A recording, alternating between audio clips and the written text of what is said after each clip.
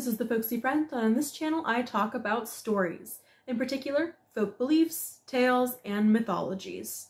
Today we're talking about Greek myths, and in case you're wondering, that's Captain. This is the story of Io, to whom we owe our name for the Bosporus Strait, which is an important waterway through modern-day Turkey. Before we start, here's the trigger warning for this story. Io was a princess, the daughter of Inachus, a river god who became the first king of Argos. It is important to note that Inachus had helped Hera in a land dispute with Poseidon, and in doing so had earned her favor.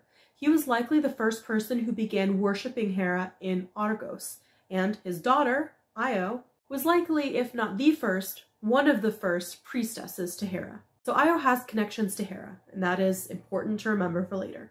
One day, Zeus saw Io, and in a tale old as time, he decides to have an affair. It is likely that Io rejected his advances, especially because she was a priestess to Hera, and Hera is the goddess of marriage, ironically married to the most adulterous man in Greek mythology. That's right, Captain, he is. But despite the fact that she probably did resist, he didn't care. He never does, and Zeus got his way. Apologies. He got needy. So it does not take long for Hera to find out about this, and in a truly genius move, Zeus decides that the only way to protect Io from his wife is to turn her into a white cow. Hera, however, is not in fact stupid, so she sees this white cow miraculously standing where Io had been standing, and asks Zeus to give her this cow as a gift. Zeus couldn't deny her request without admitting what he had done, and he decided that he would rather have Io remain a cow for the rest of her life than face the anger of his own wife over something he did. So he gives Io to Hera. Hera took the cow and had her henchman, Argus, watch her. It's likely Hera thought that if she just kept a guard over Io, eventually Zeus would turn up to free her, and then she would catch her husband in the act.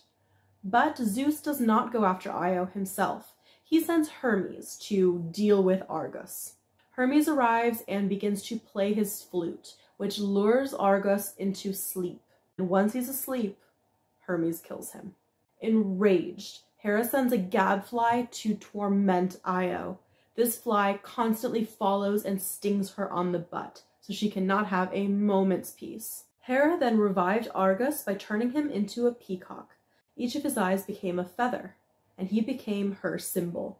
Poor Io, on the other hand, went crazy. She ran through Asia, then back around through Europe, swimming through a strait in Turkey which became known as the Bosporus, meaning Oxford, or Passage of the Cow. She ran all the way into Egypt, and then finally collapsed. Once she stopped running, Zeus finally did the correct thing and turned her back into a human. In human form, she gave birth to their son. Her son is linked to the founding of Memphis, and Io herself is linked to Egyptian history and mythology. But it's likely that these connections to Egyptian mythology came later in history. The scholars tried to neatly link together Egyptian and Greek mythologies. Interestingly, in some versions of her story, while Io is running, she comes across Prometheus, the titan who gave humanity fire, and he gives her some words of encouragement, telling her not to lose hope. One day she will be freed from her torment. And then, many generations later, it is one of Io's descendants, Heracles, who actually frees Prometheus. And that is the story of Io. I hope to see you again next week for some more stories. Thanks for watching. Zeus decides to turn her